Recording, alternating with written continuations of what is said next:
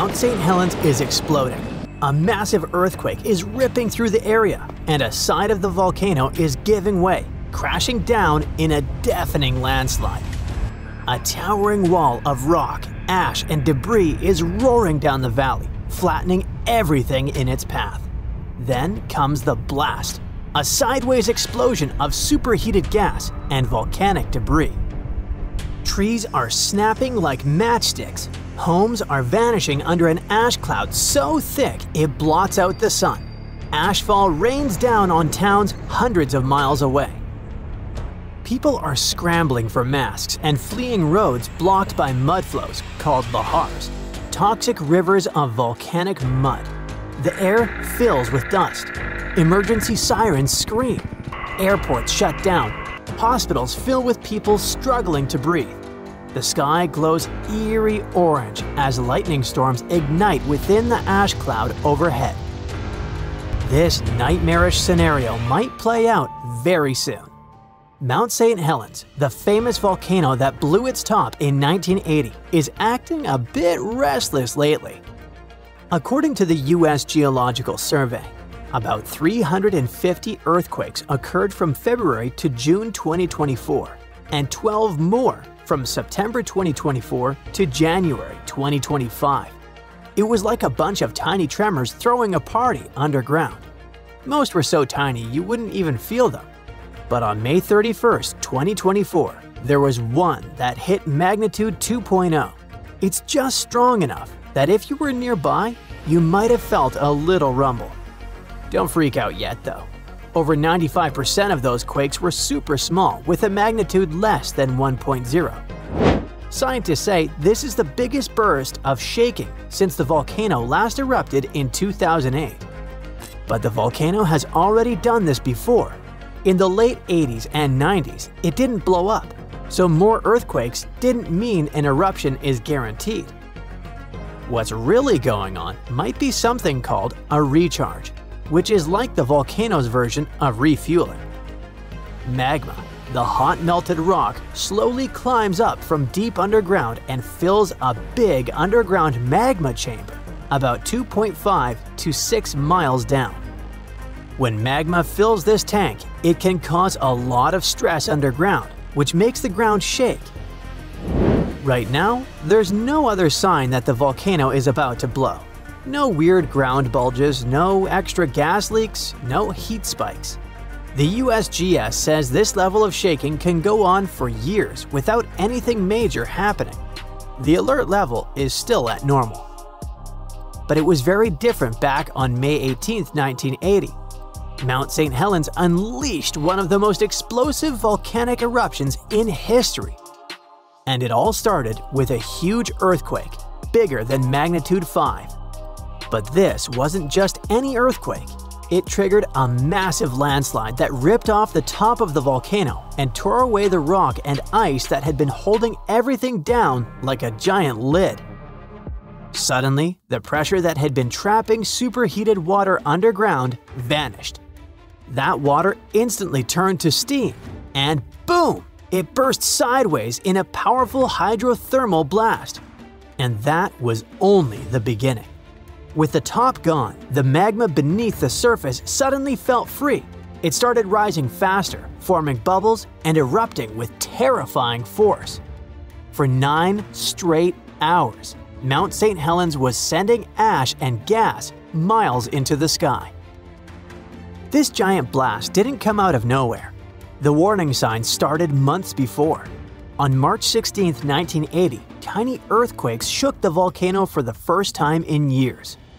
By March 27, after hundreds of quakes, Mount St. Helens had its first little steam eruption in over a century.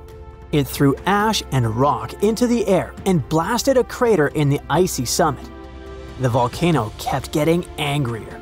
That crater grew fast and cracks spread across the summit.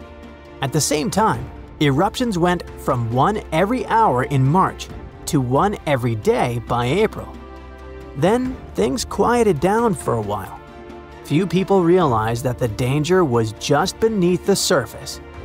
By May, over 10,000 earthquakes had rattled the mountain.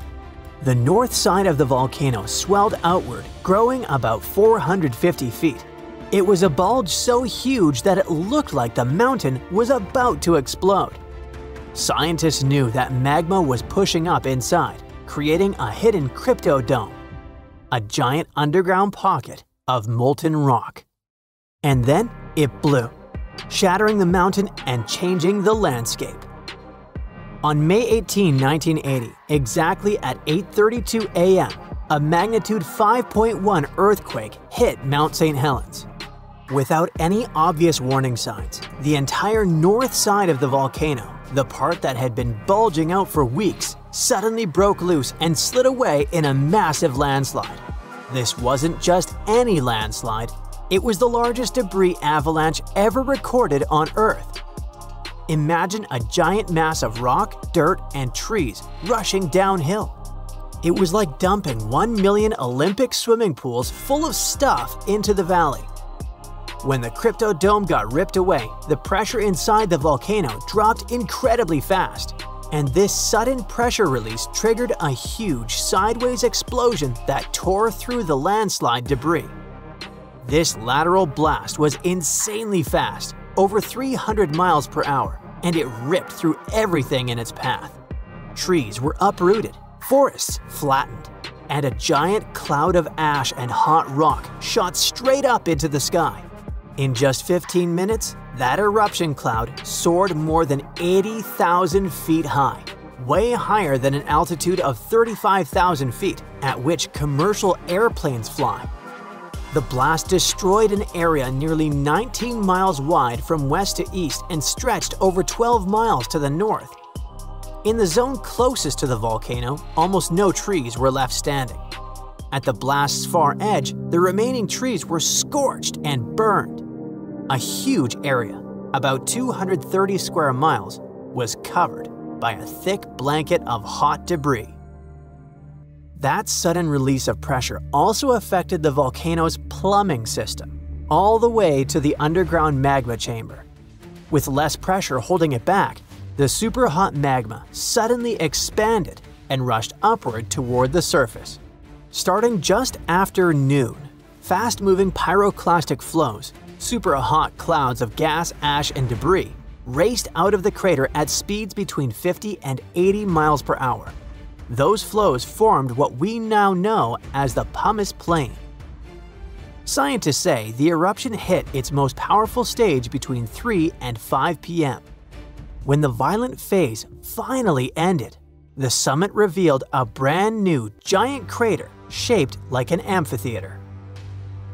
All day long, the winds carried over 540 million tons of volcanic ash east across the United States.